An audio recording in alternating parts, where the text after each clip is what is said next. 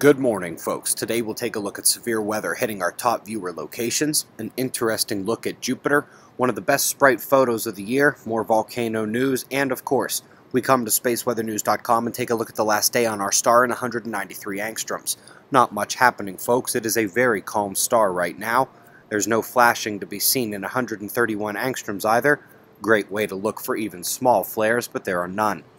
Even in terms of eruption threats, once the filament north of the coronal hole departs, you can see we're not going to have a ton incoming to take its place.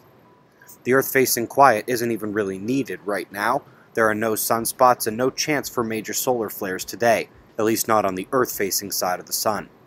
Solar wind shows yellow speed dropping still, likely another day until the coronal hole stream arrives, with NASA forecasters say it could even be 2 more days, and our planet's shield is calm. The stream is coming in from that dark coronal hole. You remember we're also keeping an eye open for activity beneath our feet with this, not just above our heads. Nevado del Ruiz with more activity over the last couple of days. Again, it's that line at the coast. Top story today is a new look at Jupiter. We're getting to see a view with which most of us are quite unfamiliar. And a lot of this Jupiter news that'll come out this summer is in preparation for Juno. We've got a machine almost there, racing out to the giant to look for water and other things. Folks, this video is from the middle of last month, but it turns out to contain the best sprite photo of 2016 thus far. Beautiful reminder of the connection between space weather and our atmosphere. Across the world in Pakistan, we had winds in excess of 90 miles per hour, and in that part of the world, the structures, crops, and people are just not set up to handle that type of storm. Multiple deaths reported. 3 soldiers dead in Texas after complications of the floods and rescue efforts. Vehicle turned over.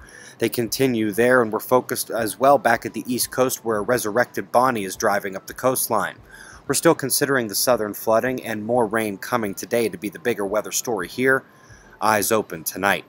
Same goes for Europe, where horrible rainfall has hit Germany, France, and surrounding regions with major floods, damage to infrastructure and property. Vehicle orientations in the muck, likely somewhat less than optimal for whoever owns them. The system in the Atlantic is moving very slowly and not expected to get there today, but lingering showers could exacerbate some of the downstream flows. Eyes on your local forecast, especially in flood-prone areas. Down under, we've got 2 concerns. First, we see a tropical moisture flow heading right at northeastern Australia.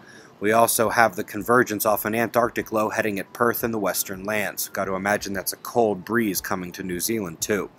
Had a new Deeper Look episode post yesterday, but it was also posted publicly on YouTube, so you can find it on our channel page.